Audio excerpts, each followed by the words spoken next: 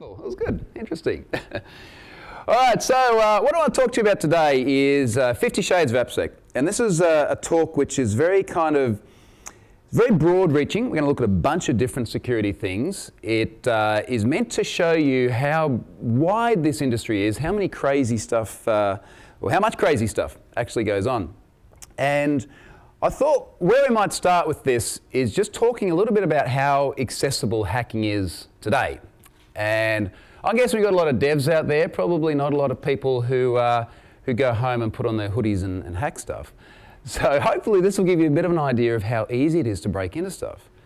And I wanted to start with this kid. And this kid was in the news a couple of years ago. And he hacked the Xbox. And he did genuinely hack it as well, a 5-year-old kid.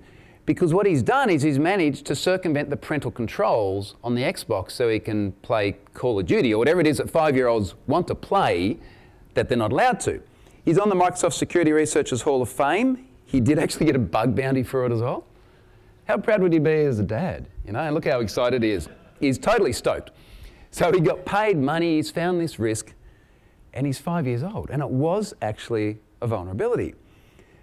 So when I talk about democratizing hacking, it's making it so accessible to everyone. And what a lot of people don't realize is just how easy it is to hack into stuff and just how accessible tools are to help you do it. So tools like this. This is a Chrome extension. It's called Bishop.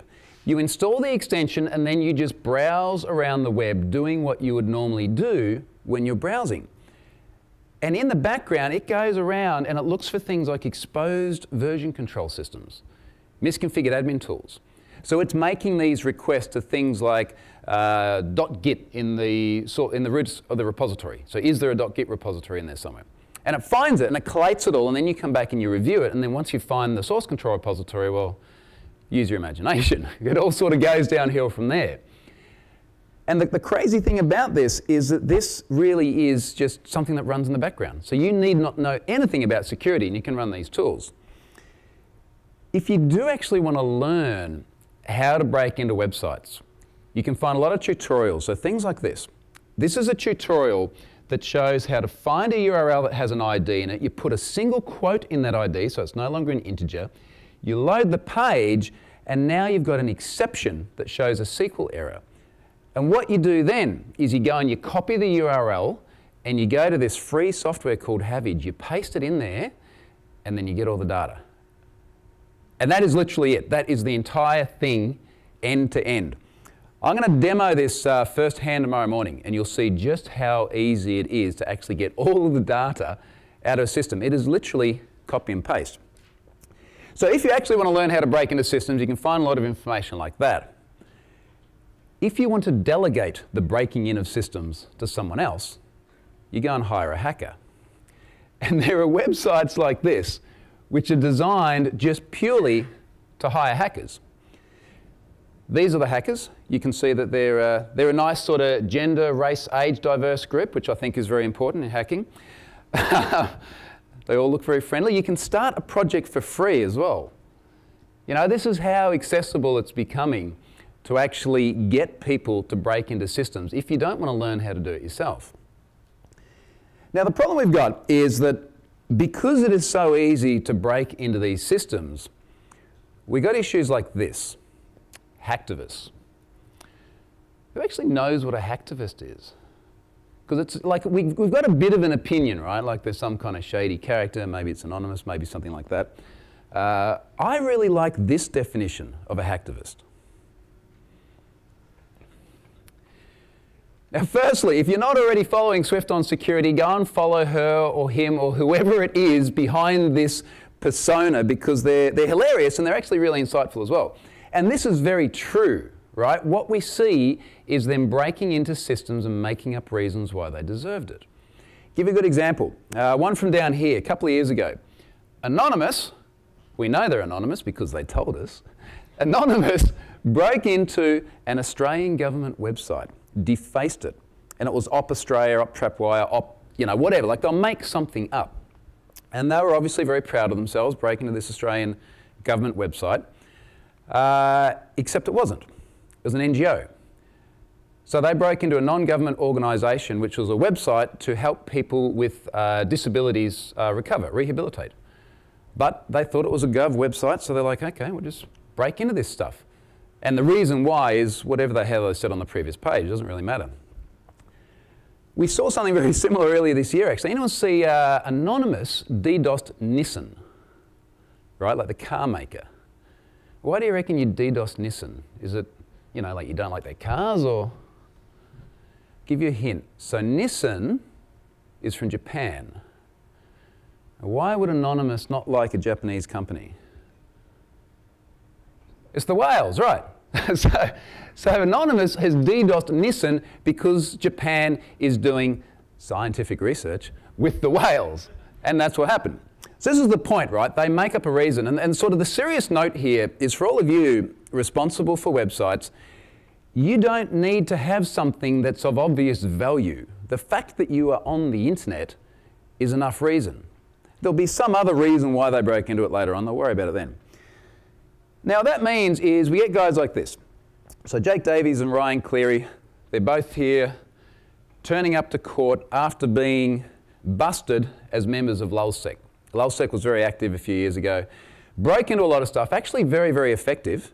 And again, just teenagers, kids to most of us in the colloquial sense of they're younger than us, turning up to court here with their mums. Look at the expression on their mums' faces too. Like they are well and truly grounded after this. But kids, right? And incidentally, kids like this are really, really good at things like social engineering. If any of you have kids, think about how effective your kids are at pushing your buttons on various things. Malicious kids are very good at doing that to organisations and getting information from them that they then use to break into other systems. So they're quite adept at that. On a bit of a more serious note, the problem that this creates is that you end up with kids like this that are curious, that are not yet really aware of the consequences of their actions, and they end up becoming criminals. Because this is what happens. They've broken into systems, they've stolen data out of there, they're going to get their asses kicked one way or the other. And for many of us who may have been kids before we had internet or smartphones or things like that, like we could get away with this stuff. It was localized, it wasn't a major thing. But you play up now and you play up online, and the next thing you know is you're a criminal. Now, we see a lot of interesting criminal activity online when it comes to hacking. So we'll see things like this. This is from Pastebin, and this is when Dropbox was hacked. Except they weren't really hacked, because people make this stuff up. They go, hey, Dropbox got hacked. Here's nearly 7 million accounts on Pastebin. If you give us some Bitcoin, we'll put more stuff up there. It's not real, but they're hoping people will give Bitcoin. And when you can anonymize your identity and then you can go onto an anonymous service like Pastebin, dump stuff up there, and then ask for Bitcoin, pretty low overhead, isn't it? You know? The ROI on that's going to be pretty good. They don't have to get much Bitcoin for that to have made a lot of sense. More seriously though, one of the things that we've seen particularly over the last few months is stuff like this. This is from yesterday. This is allegedly 200 million Yahoo accounts. 200 million. Now, only about 6 or 8 weeks ago, we saw on this same dark market website, we saw LinkedIn, 180 million accounts. We saw MySpace, 360 million accounts. And they were legitimate. They were accounts that were hacked out of both those organisations. They both acknowledged it and said, yes, this was us. It happened several years ago, and it just resurfaced. But it appears on these dark market websites. And what's kind of fascinating about this is, first of all, if you have never visited a dark market website, and it sounds like this hard to obtain place, and it sounds like the online equivalent of like going down to the docks at night and there's shady people and you know it's dangerous. It's not. You open up the Tor browser bundle, which you can download for free, or you get any Tor address and you put .to at the end of it to use the Tor to web service, and you're on the dark market. And when you're in there, it will look familiar. It will look like eBay. We've got this guy here. You can see under Yahoo 200 million, it says, buy peace of mind. Peace of mind is a good guy. He's got 100% positive feedback, right? He sold a bunch of different other data breaches. He sold LinkedIn and he sold MySpace. And his product was good. Good in the sense that it was what was represented. Reputation is really, really important in these sites. So when you see this and you see Yahoo being sold by someone with a 100% positive reputation and a track history of delivering, you go, this is probably going to be legit. So watch this. Over the next few days, we might actually see Yahoo acknowledge it. At the moment, they're like, we can neither confirm nor deny. They can't take that line for too long. Now, in case you're wondering, for dark market websites, like, is it really dark or is it just a little bit shady?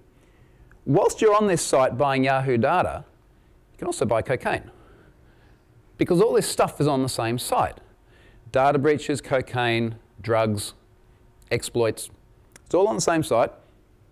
This guy's a good guy too. He's got 100% as well. Must be good. 5 grams of cocaine, no worries.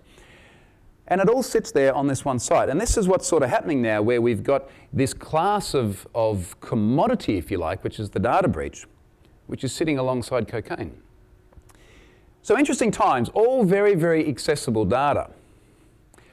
Other criminal activities we see, often perpetuated online, sometimes perpetuated in real life, is stuff like this. This is a couple of years ago, and these guys were sending around these extortion notices. Now, this was actually in the mail. Gets folded up, put in an envelope, sent out. This went to a pizza shop in New York and said, we haven't done anything to you yet, but unless you give us Bitcoin, and it's always about Bitcoin, right? Because it's much harder to trace. Unless you give us Bitcoin, we're going to say that you're growing marijuana, you know, or that you got rats in your kitchen or something like that.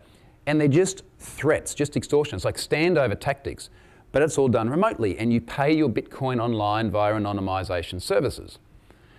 So the web actually makes it really easy to stand up these sorts of malicious kind of intent sites. In fact, this is one of the problems with Tor. Tor is very good if you're a political dissident and you're trying to talk to people, or if your freedom of speech is being suppressed because you live in Beijing or Turkey or somewhere like that. Tor's great for that. But it's also great for doing really, really nasty stuff. In fact, recently Cloudflare said that 94% of the traffic that they saw come from Tor was malicious. And then Tor said, nah, like that's not right. You know, it's nearly not that bad, but there is a huge amount of traffic on Tor, which is bad news. Other criminal sorts of activities we see, stuff like this. Because you might have been wondering, what do hackers do with the money once they get them? Well, you know, now we know where they spend it. Now, the reason why this works so well for hackers is that they're compromising routers. And what they're doing is they're using attacks such as cross-site request forgery, where you go to a page and your browser is tricked into making a request to somewhere else. They use CSRF risks in modems to update DNS settings. So you're just browsing around the web and you go to, it might just be a news site, and there's an infected ad there, because you can buy ad space, you can run your own script in ads, and it causes your browser to make a post to change your DNS to their malicious server, and then when you type in mybank.com, you actually go to theirbank.com, because you can reroute the traffic with DNS. So we see that sort of criminal activity happening quite a bit. And on the one hand, you might look at this and go, well, this is really depressing, right? There's all these criminals breaking into all our things. The good news is that they also kind of screw up quite a lot. They do some really, really stupid things. And I thought it might make us all feel a little bit better if we looked at some of the stupid things that criminals do. I'll give you an example. Here's a good one. This is from Stack Overflow. Now, this looks like quite a reasonable question. All right, someone wanting to connect to a Tor hidden service using curl. The person who posted this was a guy named Ross Ulbricht. Ross Ulbricht was also known as the Dread Pirate Roberts, also known as the mastermind behind the Silk Road dark market, which was notorious for selling drugs. He was also trying to have about 6 people killed, which didn't work in his favour once he did get picked up. But the amusing thing about it is one of the things that actually eventually led the authorities to Ross was he'd posted this Stack Overflow comment with an account that had an email address that was traceable back to him. And later on he tried to cover his tracks, but Stack Overflow had this history of which email addresses had been against the account. So just one of these simple little operational security, AppSec errors, and eventually brings them undone. So that was Ross. He's now in jail for probably forever. You don't sort of get out when you run like a $40 million underground drug market and try and execute people. So he's staying there. Another guy, this one here, Jihadi John. So Jihadi John was an interesting character. He was in Syria and he liked to chop people's heads off, which is apparently what some of these guys like to do. And the interesting thing was, they do these videos and, you know, rah, rah, rah, chop head, etc. And he had this thick British accent, which apparently is unusual for a Syrian jihadi. And they're trying to figure out who he is because he's got the mask on and everything and you can't really see. So the authorities are watching it, and they're obviously watching a lot of stuff that's coming in and out of Syria connection-wise. And they find that there's someone buying web development software in the UK from a Syrian IP address. And in order to get a bit of a discount, they use their student ID. And it was this guy, Mohammed Emwazi. So in order to save a few bucks from his Syrian lair, I assume it's a lair or something like that, he's bought this web design software.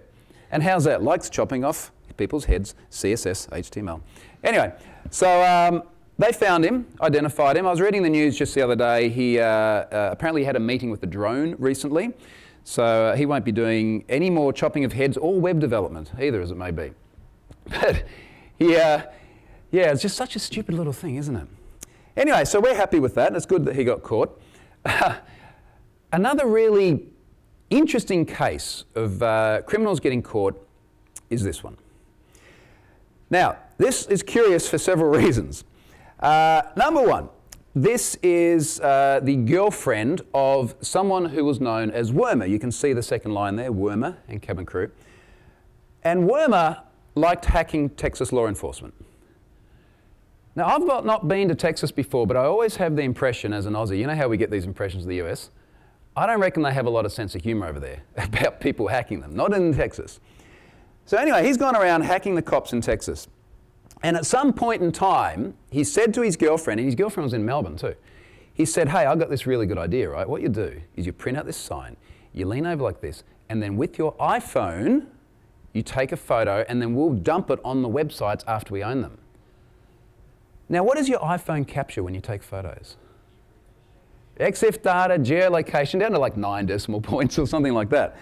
So inevitably what's then happened is the cops have pulled the data, they've gone, oh, look at this, she's down in Melbourne, it's down in Wanturna in Melbourne. And then I can only assume that they've got like a general location, might be an apartment building, and they've had to take the photo. And somehow match it and figure out who the individual is.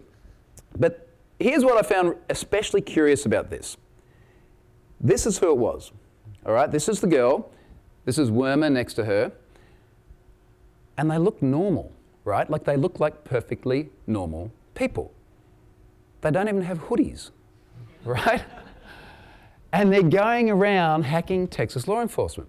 And to me, this speaks volumes to that earlier point about democratization of hacking. There are so many people that get involved in breaking into things that are otherwise very normal, respectable people, and they just turn out to be like this.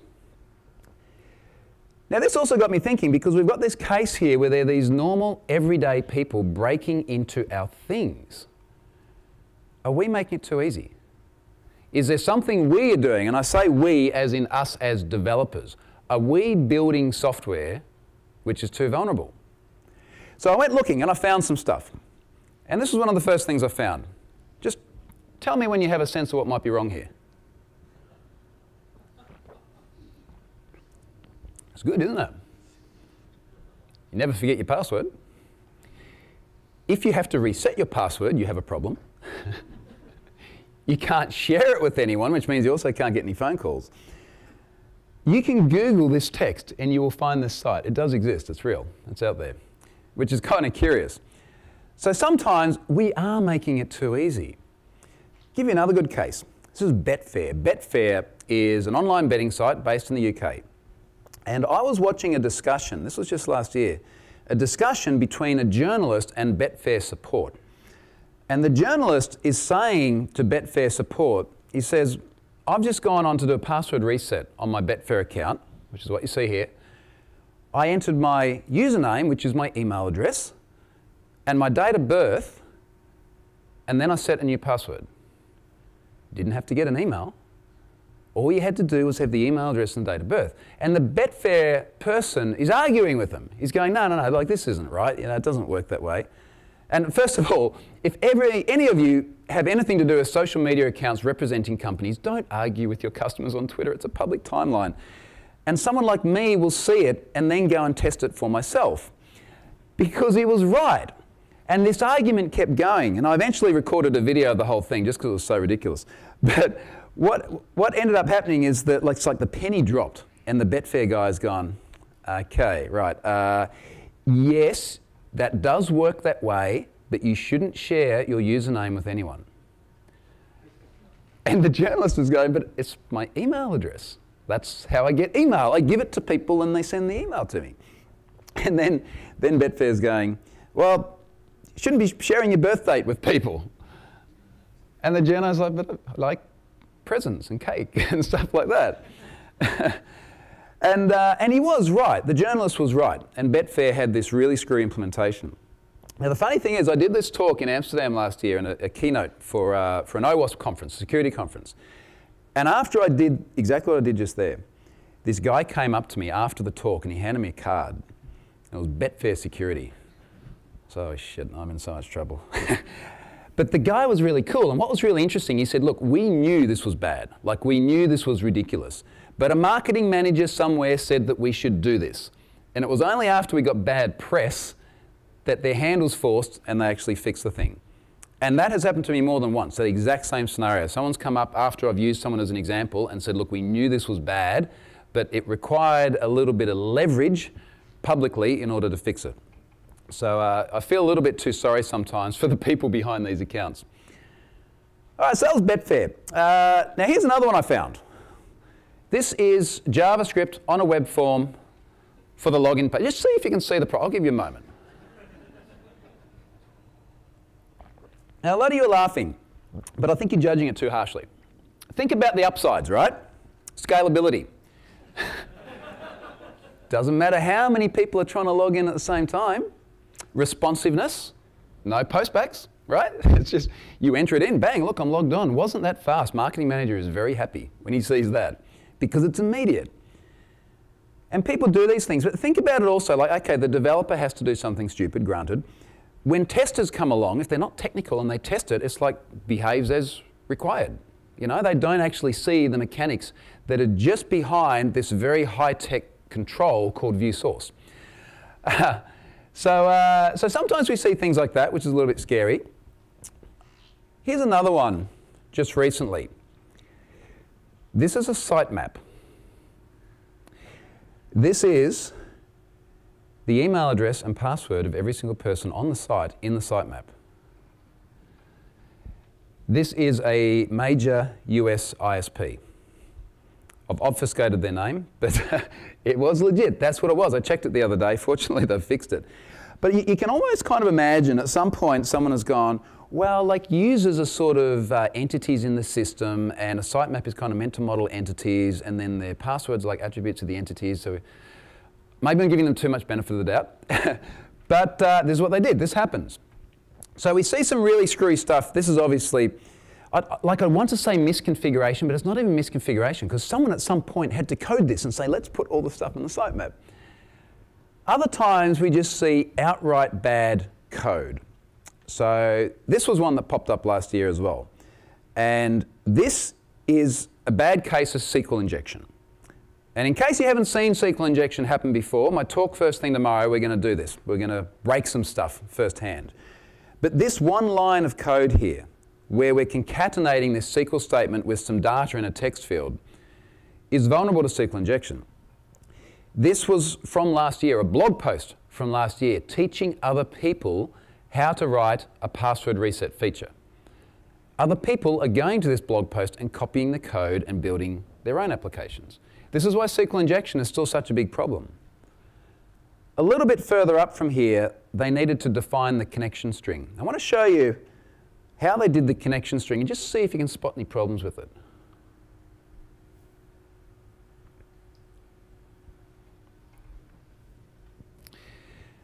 So other than the fact that this is really not how you want to define a connection string in ASP.NET, that ID kind of lets you do anything. SA account, you can do anything to the database. That password, I hope everyone knows what is wrong with that password. And the thing is, some people would say, well, look, it's just a demo, it's just an example. You know, like this is not the thing that you're meant to be paying attention to. But any piece of code that you put on the web will get copied and pasted, and people will build other things from there.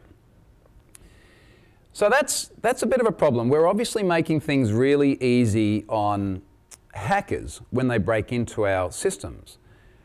But I think that we're also making it too easy on the users using our systems to do stupid things. In fact, sometimes we're encouraging it. I'll give you an example. This is Lego. And on the Lego website, you need to create a password, right, if you want to create an account. And they give you a bit of advice. This is really, really bad advice. Now, it's not just the short, but like, look at the language of it. Big and small letters. And I suspect that they're trying to appeal more to kids. I mean, it's Lego. You can imagine a lot of kids using it. But this is also not really the advice we want to be giving our kids. It's not the precedent we want to set, right? Like, we don't want to be saying, hey, mate, like, go and create an account and look at what Lego says. Don't take security advice from Lego. It's the lesson here. So that one's quite unusual, and it sets consumers, end users, up for failure. This one is also problematic. And this is problematic for multiple reasons. Now, first of all, if you've got a system which is banning certain words, like wankers, and another whole lot of other naughty words, their naughty word list is in JavaScript, and it makes for very entertaining reading. Why are they blocking that? And I'll give you a hint, they're not blocking password, ABC123. They're only blocking naughty words. Put another way, do you think when you create an account and you use a naughty word in your password, the hashing algorithm gets a little bit offended, a little bit upset? Hashing algorithm doesn't care. However, the operator at the other end, who can see your password because it's not being stored properly, or they're requesting it over the phone, which is a very insecure transport mechanism, the operator does get offended. So when we see naughty words like this, it's because a human is going to see it somewhere. And that tells you something about the way they're storing passwords. Kind of ironic too, Branson of all people, to be sort of a little bit politically correct, you know, let's not use words that might offend anyone. This is a guy who every time he launches something is just there with like a bevy of bikini babes and a tank. So here's an interesting character. Now, one of the other things we see when it comes to security on the web, obviously we have a lot of rules around things like passwords. We also often require things like security questions. You know, they're going to ask you a question and only you should know the answer to the question. And that's like another layer of verification. They can ask you something else. This is not how you do security questions. This is problematic, and it's problematic because it's not a security question, it's a pub trivia question, right? It's like, what is the capital? Which is ridiculous. And this is something which has such a well-known answer that is ubiquitously known, and if you don't know it, you've got Google, that it's crazy. And then you go to the other extreme and you get security questions like this. Why? Can you imagine the grandmother calling the dog? And it's just, yeah, security questions full stop are really problematic for so many reasons. And part of the reason is we're so bad at creating them. You know? And when I say we, as an industry, when we create questions, if you're asking what people's favourite colour is, that's not too good, because you can enumerate that. It's going to be either red, green, blue, or a small percentage of answers that are something else. So when I see stuff like this, and we see this over and over again, where you look at a website and you go, why did they do that? This is such a bad security anti-pattern. You start to wonder if maybe the problem is us. So maybe we are being taught the wrong thing. Because there's a lot of education out there online targeted at developers. That example before with all the SQL injection in it, targeted at developers. Here's how to build a password reset feature. So I went looking and I thought I'll find some more stuff online to do with how we are teaching people about online security. And I found this little video. Hey, what's up YouTube? This is Next Gen Hacker 101, and today I'll be teaching you guys how to view other computers' IP addresses. Alright, what you do is you type in tracer T and then space. Alright, this is a cool thing. Tracer T and then space. Now what you want to do is you want to type the site you want to view. So you want to go HTTP, semicolon, / and then, well, not semicolon, the little dot, and then the website. So like, let's just say Google. Oops. Like, let's just say we want to see how many IPs are looking at Google right now. And like at this exact moment, we're going to find how many people are looking at Google, what their IPs are, and what their connection speed is. Here we go. Once you've done, tracer T, space, and then the website, HTTP, .. And the website, I'm doing Google. You want to go ahead and do that as an example. And then you enter it. And here we go. Here they come. 1, 2, 3, 4, 5, 6, 7, 8, 9, 10.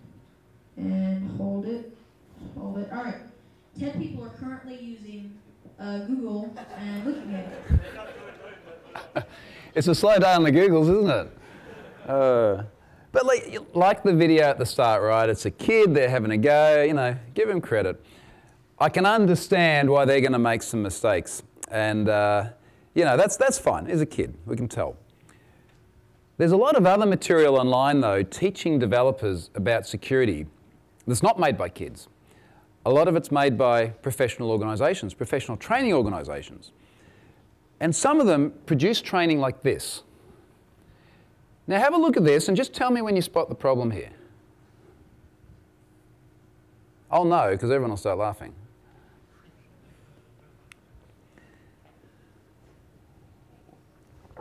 What's the problem with base 64 encryption? Base 64 decryption. Base 64 is encoding, and encoding has decoding. It is not encryption. Yet this online training resource is saying to people, just base 64 encrypt your credit card. You're really going to upset PCI if you do that. You're probably not going to be able to take payments anymore if they figure out you're doing that. Professional online training. Now it's really interesting as well to have a look at the sorts of questions people ask online about security, and particularly some of the answers you get. And I was browsing around Stack Overflow a little while ago, and someone asked the question, they said, I would like to build a system and store passwords securely. It's a good question.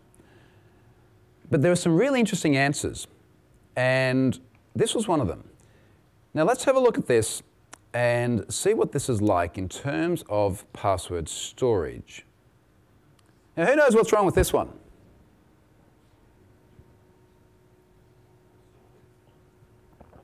Let me walk you through it.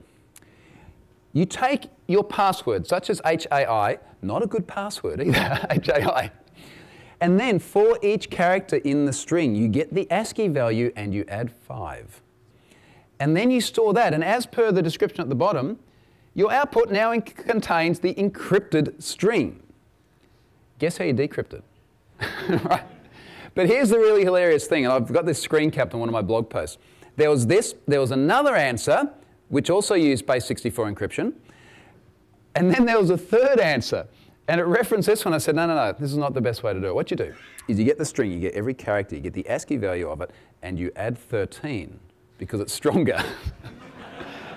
I kid you not, it's on my blog post. I took some backups of them just in case they were deleted from Stack Overflow, which they were shortly afterwards, and at least Stack Overflow is a curated sort of Q&A site.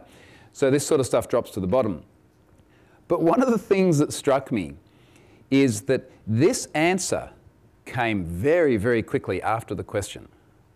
And I don't think that someone just sat there and typed it out. Where do you reckon they got it from? It's like, oh, no, I did that last year. You know, they've gone to their system, they've taken the code, and they've whacked it in the answer.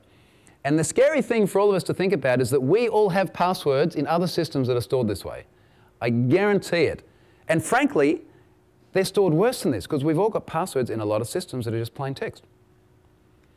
As bad as it sounds, this is better than plain text. If only to confuse people, but it is better than plain text. So sites like Stack Overflow are really interesting. You know, looking at the things people ask and the answers you get. Here's another really interesting question that tells you something about the way some banks are built.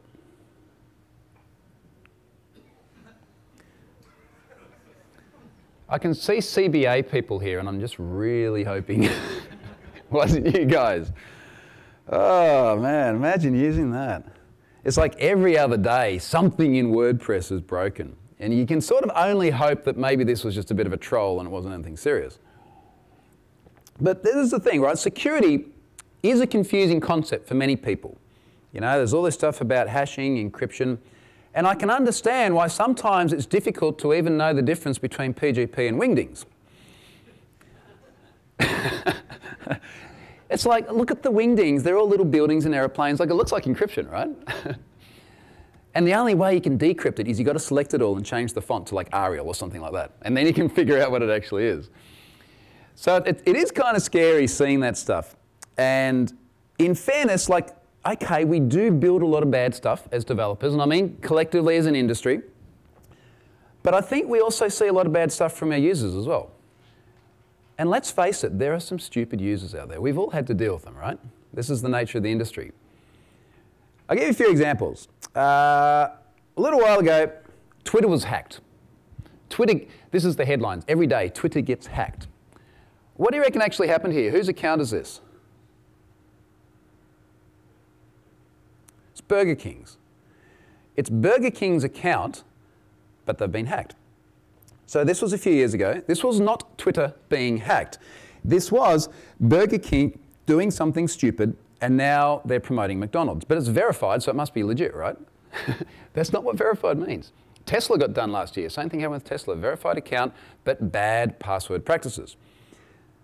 It sort of makes you wonder though, like, okay, clearly what's happened here is someone has been able to log into Burger King's account and change attributes. How does this happen? Like, how did Burger King disclose their passwords? And we can look to precedents.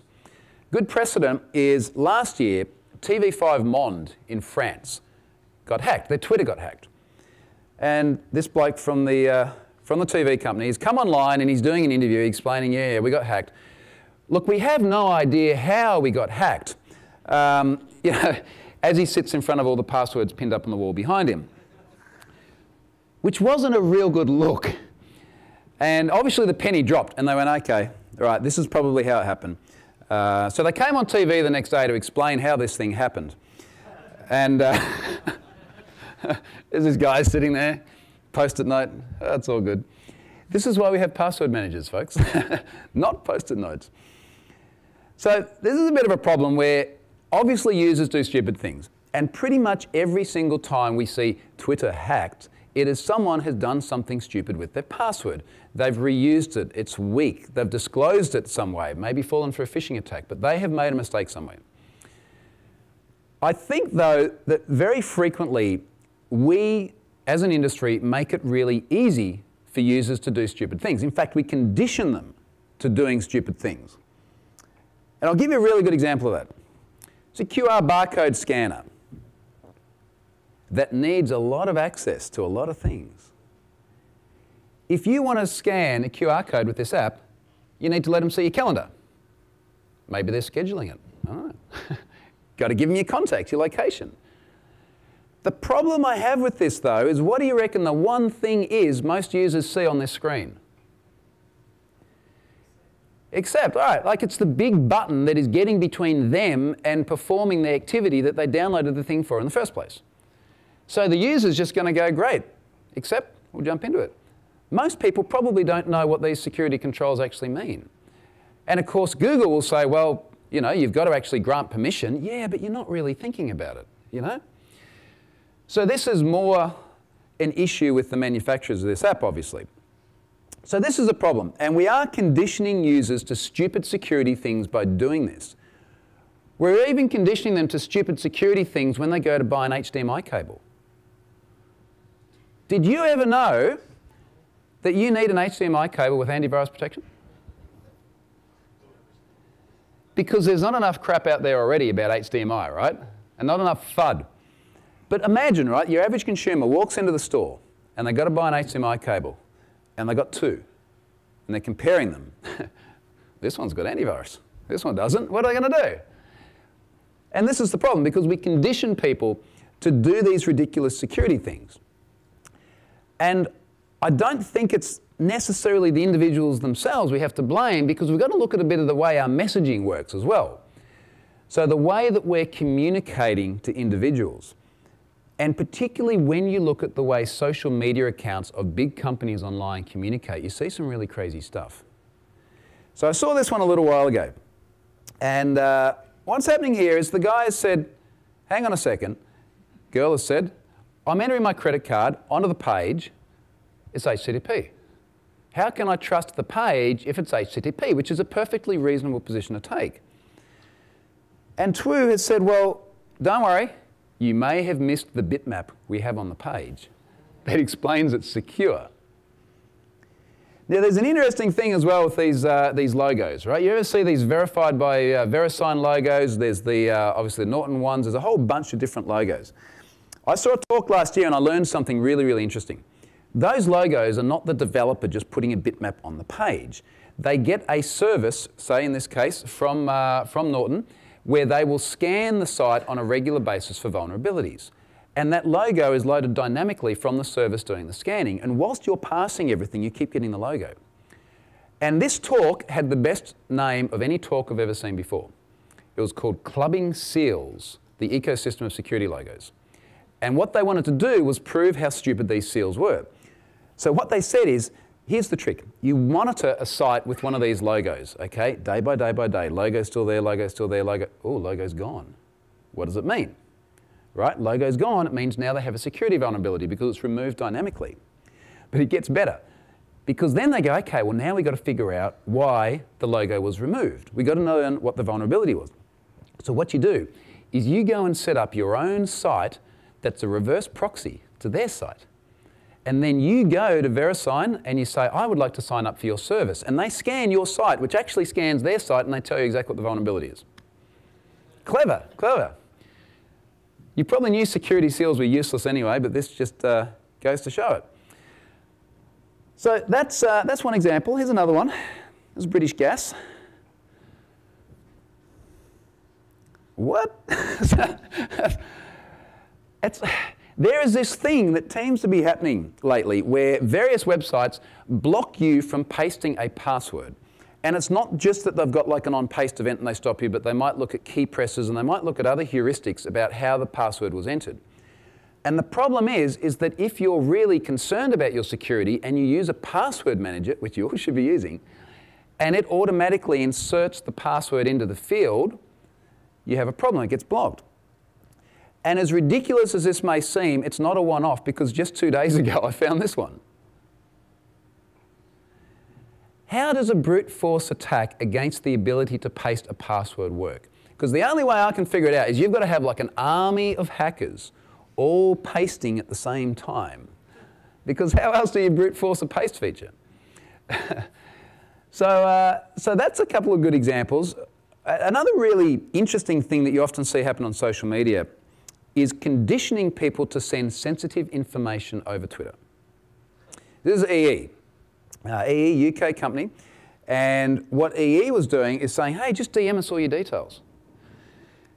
Now, if I was to create a Twitter account and call it EE support, and then when someone like Jay Shepherd complained about a problem, I replied to them and said, just DM me your details, how many people would I get?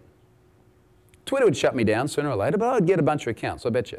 Absolutely. Doesn't matter that they're verified and my account wouldn't be, because I'd just put their logo on and call it something that sounds like it's legitimate EE support.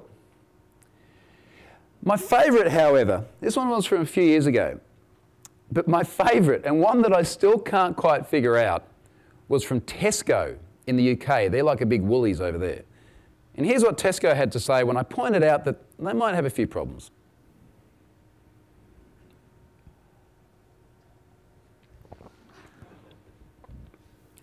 I can't even begin to fathom like how that actually works. So they had dramas absolutely everywhere, and I wrote up a few pieces, and they didn't like some of it. But I mostly did it because of answers like this. Like often I'll see something and I'll tweet them and go, hey, you might want to do this or that or whatever. And it's usually only after they say something fundamentally stupid. And again, I do appreciate that it's like a social media person who knows nothing about security. But for God's sake, if someone engages with you like that, a really simple answer is, Sure, why don't you DM me the details? Why don't we take it offline? Why don't we not have this debate in the public sphere where it may not end well? So that was sort of the advice that we're giving people via social media. And look, I mean, a lot of that was kind of funny, granted. There are other aspects of security that we're seeing that can be really, really serious. And this is sort of like the serious part of the talk, but I find it fascinating. And it's Ashley Madison. Was anyone in the Ashley Madison data breach?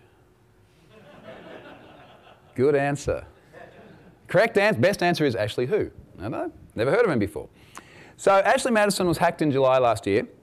Their modus operandi was pretty explicit. You know, this is not like an adult website. It's not a normal relationship website. This is let's have an affair.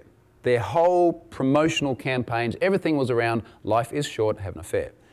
So in July last year, someone broke in, stole all their data, and said, if you don't shut down, we're going to dump it all publicly. And they gave a sample of just 2 records. And the 2 records were legit. The people in those records said, yeah, this is my data, I was on there. So we got through to August, just a little bit later than this time of the month last year, and everything got dumped publicly. And it was over 30 million unique accounts. And these are individuals who signed up to the website with the express intent of having an affair, because that is what the website says. And everyone went nuts, which is understandable, because this is like a massive breach of privacy, and regardless of where you stand ethically on the position of having an affair, to spread all of that all around the web and make it so easily accessible was just a really, really negative thing, you know, for everyone involved. Now, when something like this happens, you get a lot of people who want to capitalize on the misfortune of other people. So you get things like this. This is a site which allowed you to search for people on Ashley Madison.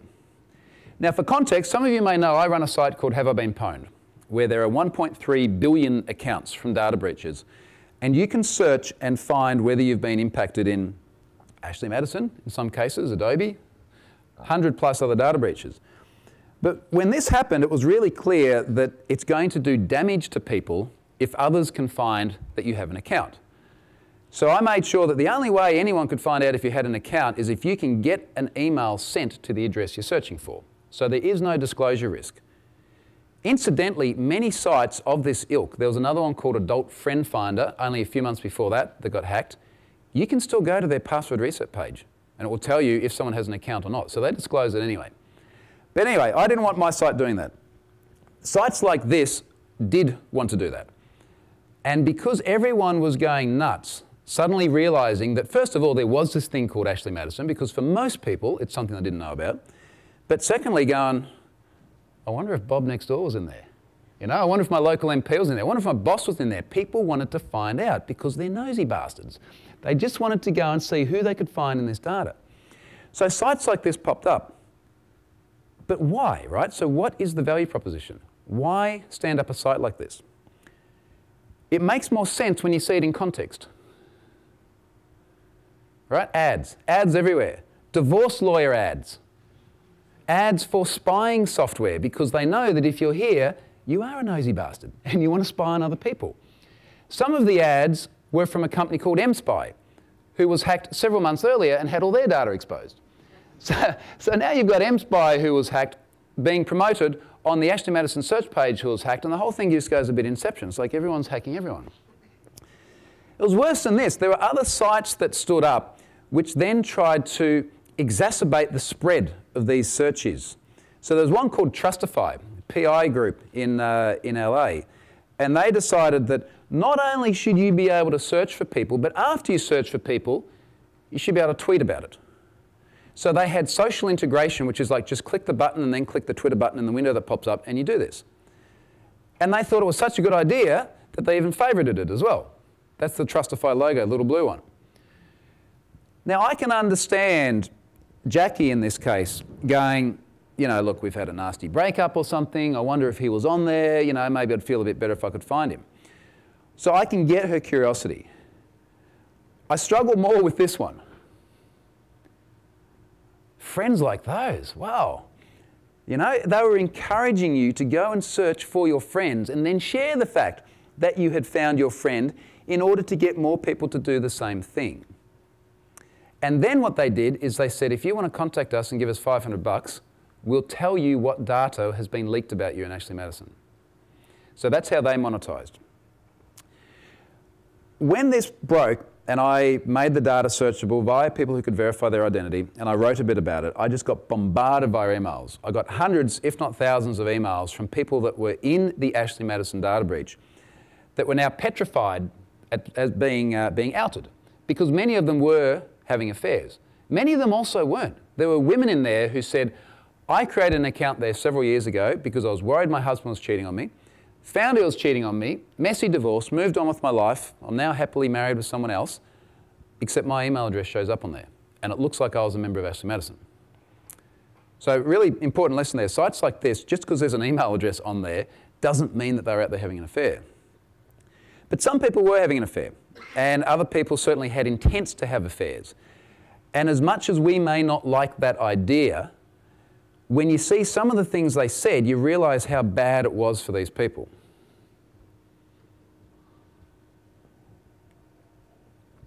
I read this before going to bed one night, which wasn't a real good idea. But, you know, like, I can't be your guidance counsellor. You can't sort of write to me and go, I'm committing suicide, and then... There were multiple messages of this nature. So this had a really, really serious impact on people. And sort of the last part of the serious bit is it's just really interesting. Most of the time we build systems and they're users, and they're sort of IP addresses and user agents and very anonymous people to us.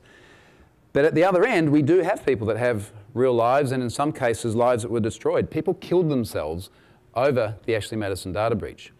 People killed themselves because there were security flaws that ultimately disclosed this info. And yes, they were having an affair and all that sort of stuff as well. But obviously the security of that site had a really major impact on a lot of people. Now, with that done, there's some really interesting stuff when we get to sort of the IoT bits of the world. And you've probably all seen some funky IoT stuff. And we're going to talk specifically about IoT in a moment, but even just basic things where we take something that is digitized and we put it in the context of the physical world, and we end up with unexpected security vulnerabilities. Vulnerabilities like this. You can imagine that, like, they've done their threat modeling and they're worried about evil cyber actors, nation states. They didn't have an envelope with a window in the threat model. Simple things like this bring you undone. Another one that I think is hilarious, and I've seen multiple instances of this, is this. Now, in case you're not familiar with what's going on here, these are RSA tokens used for two-factor authentication. And what someone has done here, they've actually been very ingenious. They've said, the problem with two-factor is the second factor. So what we're going to do is we will stick the tokens onto a box. We'll put the pins above them, because you need a pin as well. They've been obfuscated here. And then we'll point a webcam at it, and then you just load the webcam, probably publicly accessible, and you've got everything you need. I must find it and use it in a talk one day, but I saw a tutorial that teaches you how to do this with code samples and everything, and it's even OCRing the number on the 2FA token. The things that people will do. So that's a good sort of physical security problem. Another problem we had when it relates to security of physical devices, and this was just last year, was this one, VTech. Anyone see the VTech hack last year? So VTech was really nasty because it involved kids. And what actually happened is this journalist here, Lorenzo, he writes for Motherboard, he emailed me one day and said, look, I've had a hacker give me a whole bunch of data that is allegedly from this Hong Kong toy maker, VTech. And he asked if I could help him verify it. And I went through it and I found about 4 million adults, physical address, email, phone number, all the usual stuff that's in a data breach. And in total, about 6 million children. Name, gender, age, photos, foreign key to the parents, so now you know where they live. And this guy has pulled all the data out of the VTech system. Now, this good news story that sort of came out in the wash with this is that he only gave it to the journalist, and the journalist only gave it to me, and I deleted everything a little while back, so I don't have any of it. The guy got arrested in the UK, and I assume that Motherboard deleted their copy too. So it kind of, it ended as well as something like that could. But one of the first things that I did when Lorenzo gave me the data is I went, okay, well, we've got to figure out, is this legit? And sort of the first step for me when I get a data breach is I go to the website of the organisation and I have a look around and I go, how likely is it these guys were hacked? So no penetration testing or probing or doing anything I shouldn't do, just use the website and have a look at how it works. And one of the things I noticed is they had a little Flash app where you could log on to this service. So Flash app, there's your first warning sign. Log on to this service, and of course the Flash app is calling an API. And when I logged on, the API returned this result.